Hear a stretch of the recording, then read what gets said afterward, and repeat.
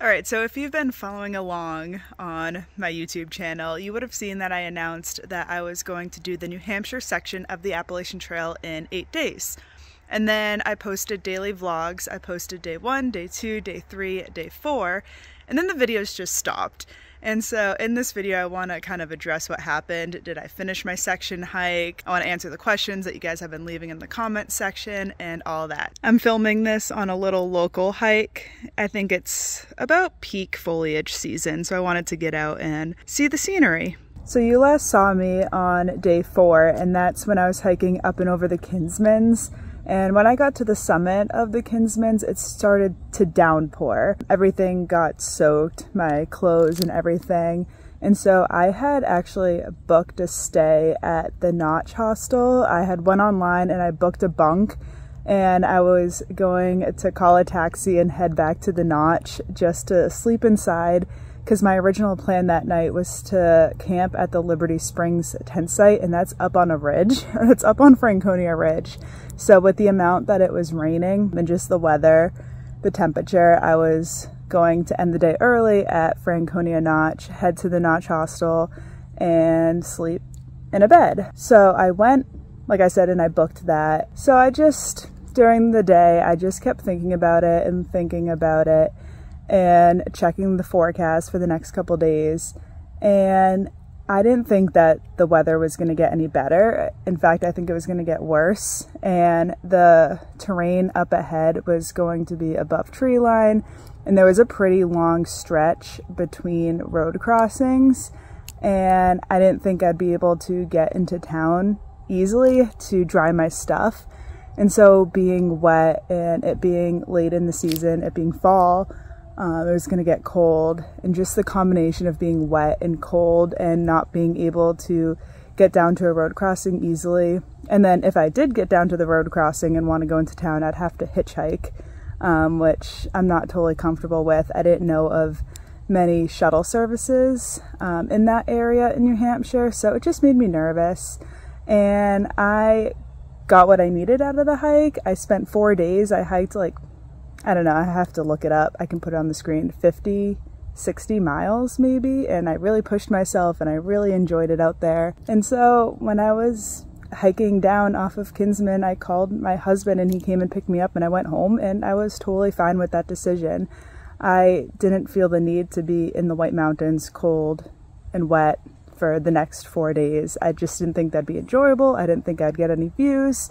Not that I usually crave the views, but it would have been nice. Yeah, I don't know. I am happy with that decision, and I thought about maybe doing the second half, so doing the next 4 days that I had planned this month in October, but I'm not 100% sure if I'll make that happen because there are some other things that I'd rather do, but I will definitely keep you updated. So I just went through the last couple videos that I posted on YouTube, and I screenshot a couple questions, and I will answer those. So I didn't mean for this to happen, but apparently in my day 1 vlog, I left it on a big cliffhanger when I mentioned that I thought my fuel was running out. But the actual problem was with my stove, because I had brought the cheapest, most light stove that I had on Amazon. And I think it doesn't have what's called a pressure regulator, so it didn't perform well in cold temperatures, so it kept shutting off. So it wasn't my fuel that was completely full, it was the regulator. And so I had to unscrew it and rescrew it 4 different times before I finally got the water to boil, and I was able to have my warm lasagna. So the day ended pretty well. It wasn't anything bad.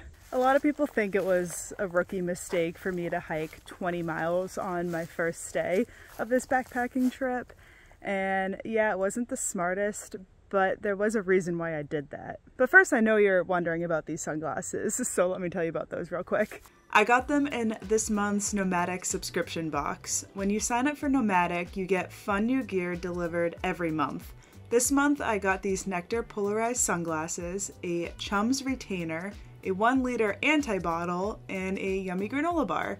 You can get these monthly boxes for as low as $30 a month. Check the description of this video to learn more about Nomadic, and now back to why I hiked way too far on day 1. Okay, I was complaining a lot the first day that I hiked so far and that I was in a lot of pain, But for me personally, the reason why I go backpacking is to push myself. I don't think I would get the enjoyment that I do if I only hiked half that mileage or only hiked half the day and spent more time at camp. I really like pushing myself, seeing how far I could go, how fast I can go. I don't know, improving my mile per hour. I think it would be so amazing to get into speed records one day, to do FKTs, to do ultra marathons. So every time I go on a trip like this, I think of it as like a training trip, and I just want to keep improving myself. So that's why I hiked 20 miles the first day. I just love the feeling. I feel so accomplished. And yeah, it sucks in the moment, but I'm really happy about it in the long run. So there's a lot of different reasons why people hike and backpack, and that's just my reason. I just like pushing myself. And I know a lot of people out there like to take in the scenery, to take it slow, to spend more time at camp, and that's just not my personal style. So that's why I go fast and go far. Also on day 2, I stayed at the Barn Door Hostel, and I mentioned I had left my sleep pants there. And an update on that, Diane from the Barn Door Hostel actually ended up dropping my sleep pants off at my gift shop, so I have them back. Thank you so much, Diane. I do want to address the way I pronounce Mount Moosilauke. I know that that might not be the correct way to say it. I know a lot of people say it's pronounced Mount Moosilauke, but for me personally, that just feels weird saying because I've said Mount Moosilauke for so long. So I know the correct pronunciation, I just don't say it. A lot of people I know in my personal life say it Mount Moosilauke, so I don't know, say it however you feel like it. So there's a lot of gear questions. I saw this one question about my watch. I have the Coros Apex Pro. The real reason why I wanted this watch is because the battery life. It will last like all 4 days of this section hike without having to charge it, and it was in full GPS mode every single day, so that's huge. The past watches that I've had, Garmin's, Fitbits, they'll die after like 1 day of being in full GPS mode, so that's why I got it. The price tag is a little insane. I paid $500 for this, so it's way overkill, but I absolutely love this watch. Alright, and that's gonna do it for this video. I hope you understand why I ended that section hike early. I just didn't want to be cold and wet and miserable if I didn't have to be. I know there were northbound through hikers that I was hiking around, and they did continue on north, so it definitely would have been possible, but just for my mental health and what I wanted to do with my time, I got off trail early, and that's okay.